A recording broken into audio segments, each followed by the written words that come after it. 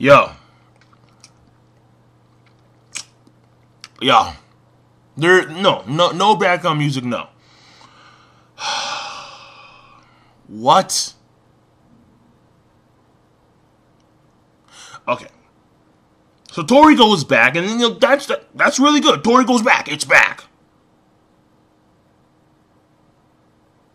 Toriko's back.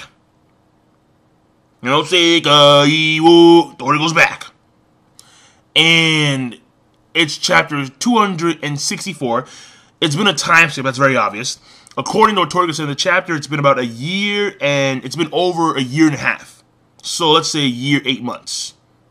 I don't know exactly, but it's been over a year and a half. And the chapters start off pretty nice, I'm not going to lie, because we get to see Toriko in his new environment. We get to see Toriko in the gourmet world and, how crazy it is. It starts off raining gummies, then raining chocolates and marshmallows, and occasionally the, falling mountain. So crazy. And then we have mountain-eating pelicans, and they're eating mountains. I'm like, oh shit, that's crazy. That's insane. And then he's in this place called the Land Sea, where it's like a giant plane, but instead of being actual, rock, it's like water substance thing. I don't know. It acts like an actual ocean, an actual sea, which is crazy. And we saw this nice little color page before of the characters. We get to see Komatsu. He looks kind of older. So there's been a time skip, and you can see from the color page alone that time has passed. Now, my issues with the chapter come where in which he has the mountain eater eggs, and he goes back to, like, this hobbit home, this like, place where Frodo and Sam live, right? Bilbo Baggins. They're just chilling in this little, wood hobbit place. And he throws in the giant mountain eater egg thingy, right, in the hobbit home, and he winds up going into, like, this area where in which there are all these ingredients piled high. And he looks at the actual ingredients, and he has all these things, and they are quote unquote souvenirs. And he's like, "Yo, so do you want to go back to the human world, Komatsu?"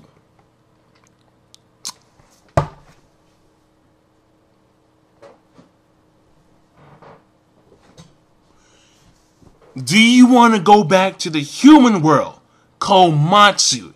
And Komatsu, and I'm like, wait, pause. I had to stare at the page for like 15 minutes. I was like, wait, hold on. What?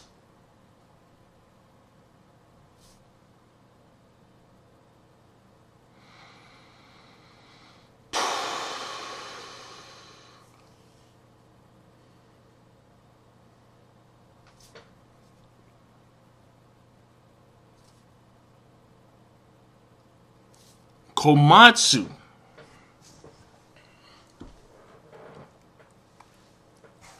is back. Apparently, him and Toriko have been chilling in the gourmet world for a year. Not only that,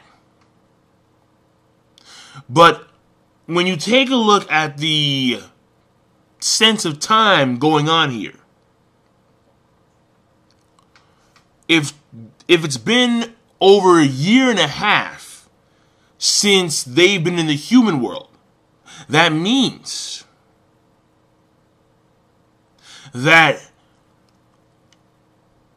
Toriko had attained Komatsu between 6 and 11 months when he first entered the gourmet world. And what's so ironic about this is that we're going to kick off the second half of Toriko, the gourmet world half of Toriko, by going back to the human world.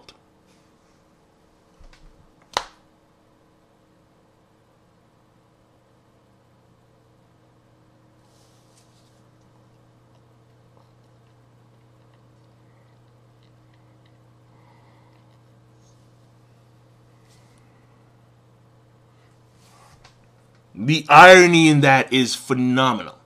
It is absolutely phenomenal. So, I can't really say that this has been one of the best chapters of Mitsutoshi's Toriko, nor can I say it's one of the best chapters I've seen for a time skip, because most of the stuff that you would think that you would see when it comes to the introductory of the gourmet world was skipped over. It was glazed over. It was done off screen, off panel. Toriko's entry to the gourmet world. Now, when it came to the skip in time, I understand. When it came to, that's me, I understand. Just the time skip itself. But Komatsu, no.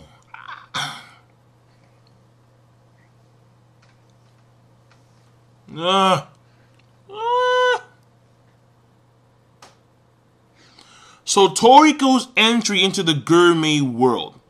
Toriko experiencing new environments, crazy species of animal, him adjusting himself to the gourmet world, him attaining Komatsu, and the, situation. I mean, because we don't even know if he actually went to the Bushukukai headquarters to attain Toriko. To attain Komatsu.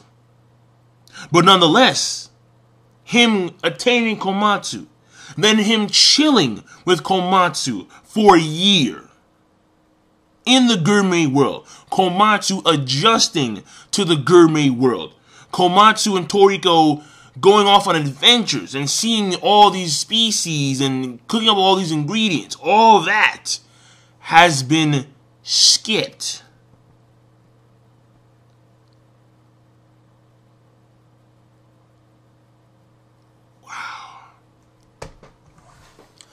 And to make things better, we're not going to see the gourmet world just yet. No, sirree. No.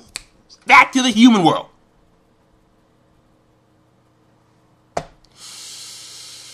Oh, boy. All right. So, not exactly. And I was, talking to my friend, Matt, because he reads Toriko. And he was saying, like, because he read the chapter on this really shitty site. Where they actually had the, the scans where actually, like, the English was underneath the actual Japanese kanjis. So, really bad. But he was like, not even dialogue can save this chapter. And I'm sitting here, I'm like, well, it's a time skip, so there are going to be some, because I assumed there was going to be a time skip from Jump Street. I had that feeling. Because they were taking a month off, and I'm like, shit. Like, normally when mangaka do that, either it's some incident in their lives actually, happened where they take breaks, or it's some kind of monumental thing occurring in the manga. So a time skip was very plausible, and in fact, a time skip actually occurred. But it's just the whole Komatsu bit, like, that throws me off massively. And also knowing that no later point in time did Terry follow Toriko into the gourmet world. Really? So Terry the entire time for a year and a half was in the human world? Terry didn't follow his buddy? His pal, Toriko, into the gourmet world to help him out? Like, yeah, I got you, man. I'll be right here. Bark, bark. No?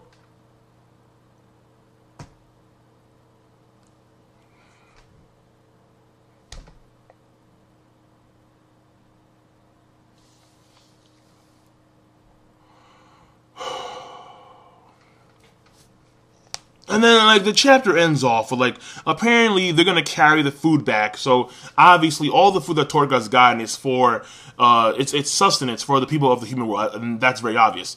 And, also, they're going to go over to, we see, like, the human world. Like, we see, like, this truck, and it's carrying some kind of pill. Some almond something. I forgot the exact name, but whatever. The thing here is that, I'm just not too thrilled about the chapter. I'll be very honest. I'm just not. I think the chapter was a bad chapter. I'll be very honest. Because, I mean, you can't deny the irony. You just can't. You can't deny that we're gonna kick off the gourmet world in the human world of all fucking places. Not only that, but the solo time. You see, we can assume that, we can say, or I'm going to assume that when Toriko goes back to the human world and they go back to the gourmet world at some later point in time, I don't know.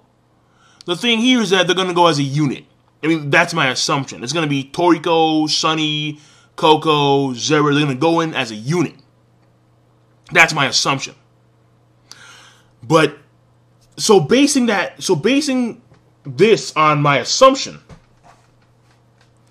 that means that we will not get to see Toriko solo in the gourmet world for a long time, because Toriko solo in the gourmet world has been skipped.